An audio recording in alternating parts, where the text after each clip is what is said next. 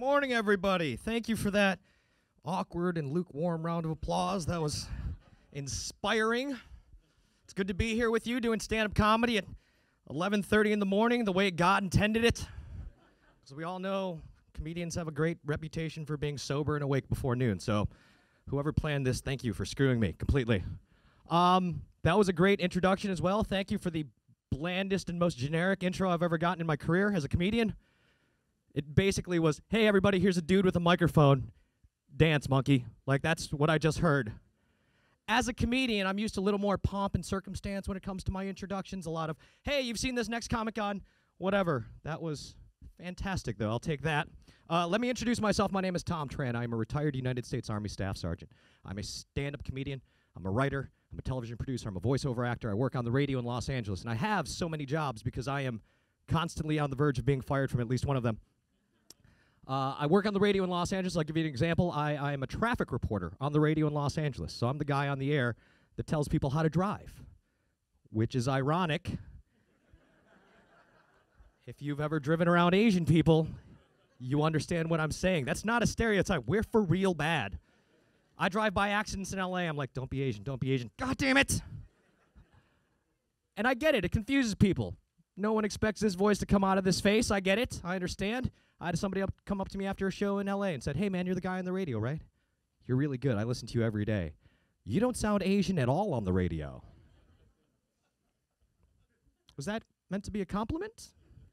How were you expecting me to sound? Don't take 4-5. Number one, they all messed up. We don't all sound like that. 3 of us. Jet Li, Jackie Chan, and Mr. Miyagi. The rest of us just talk normal. That's how it is. For real, I don't think I'm going to have that job very much longer. It's not my fault. It's not my fault. Because I have to read commercials on the radio as a voiceover guy. And I don't know if the people writing my commercials are trying to make their product sound sexy or if they're trying to make me sound creepy. You know what I mean? Like, you ever heard a commercial for something that should not be sexy at all? Like, I read one for a sandwich place in LA, and their commercial ends with, our sandwiches are big, fresh, and meaty. I'm like, you know it's a goddamn sandwich, right? It's not a cock dog. It's a sandwich. Just calm down. So I try to screw with the people who write my commercials now. Like, I read one for a car company last week, and the commercial ends with, this is the ride of your life. This is one ride you don't want to miss. And that's how they want me to read it. This is how I read it. This is the ride of your life. This is one ride you don't want to miss.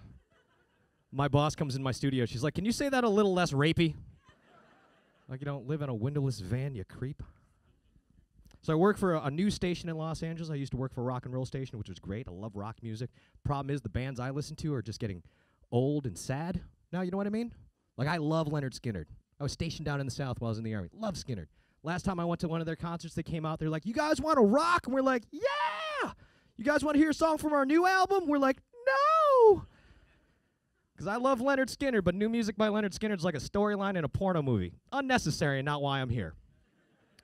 So why don't you play some Freebird? I'll rub one out, and we will call this a night. That's how that works. So I am a retired United States Army Staff Sergeant. A lot of people have asked me how I went from being a soldier to being a comedian, and I will tell you. My 4th day in Iraq, I was in a gunfight. Operation Iraqi Freedom, OIF-1. Crossed the border. 4 days later, I took a gunshot to the back of the head. 7.62 round to the back of the skull.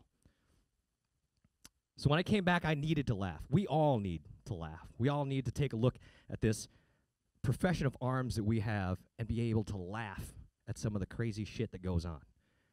The craziest is that gunfight where I got shot, I have it on video. And people are like, why do you have it on video?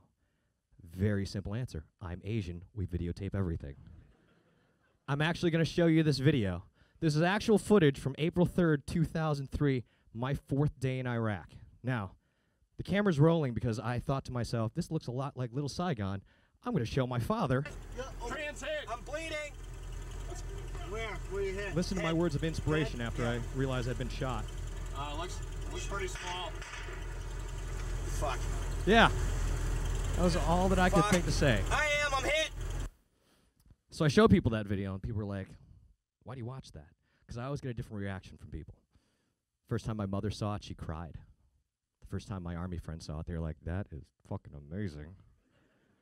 The first time my father saw it, my father, who was a prisoner of war in Vietnam from 1975 to 1978, hardest, toughest man I ever met. He watched that video, saw the blood coming down his son's neck. He looks me back in the eyes and he says, "Do you know how much pussy you're going to get with this video?"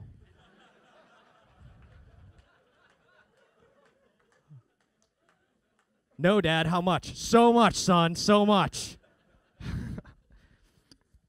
But we have to be able to laugh at that. Have to be able to laugh at that. Because if I didn't, I don't know where I'd be today. Comedy is my therapy. This takes the place of all of my doctor's visits and all the drugs they want to put into us. Laughing, this therapeutic thing that comes from your soul, is the only thing I've found that can heal that. One of the other effects of that is that I had to retire from the Army. So my short-term memory is shot. I can't remember anything past 5 or 6 minutes, which a lot of people think is awful. It's actually amazing, because I live with a woman. I have a built-in excuse to forget everything. I forgot to fill the ice cube tray. She was like, "Why didn't you fill the ice cube tray?" I was like, "'Cause I forgot." She goes, "Why'd you forget?" "'Cause I got shot in the goddamn head." Go ahead and argue with me. "Oh, not gonna. I didn't think so."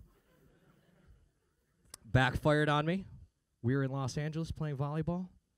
I go up to hit the ball. Somebody spikes it, hits me in the face, breaks my nose. I'm on the sand, crying, bleeding from my face, expecting a little sympathy from her. She looks over at me and goes, "Why don't you range her up, bitch? You got shot in the head." Touché. Well done. Well done. You know what else is also great about not having a good memory? I can hide chocolate from myself at Easter and still be surprised 2 weeks later when I find it. That is awesome. You know that feeling you get when you get your jeans out of the wash? You put your hand in your pocket, you find $5? That's how I feel every 2 weeks when I find an Almond Joy hidden around my house. Also backfired on me because I live in Los Angeles where it gets very hot. I hid a bunch of Almond Joys around the house. Stuck one in my underwear drawer. She did my laundry. It melted.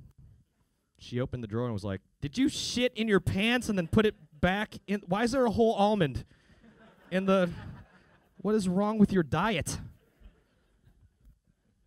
But it's been wonderful to be here. It's been wonderful to be part of Got Your Six and hearing all these fantastic stories. As a comedian, I love going on stage after a completely depressing story about how reporters are not really reporting the war the way they should be. That's great. I had to dig myself out of that hole.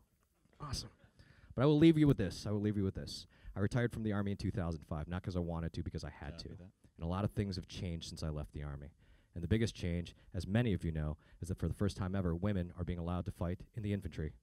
Fighting on the front lines, going to Ranger School, going to infantry school. Personally, I don't think we should do this. I don't think it's right. I don't think it's okay for us as a country to unleash that kind of violence and psychological warfare on our enemies, no matter how much they hate us. Have you ever fought a woman, much less a platoon of them? Are you out of your goddamn mind? That's suicide. I've been to Iraq. I've been outgunned 10-1 in a firefight. I've been surrounded by a battalion of Iraqis. I have also been divorced. Guess which one I would rather do again? Ladies and gentlemen, that's all my time. Thank you so much for coming out tonight.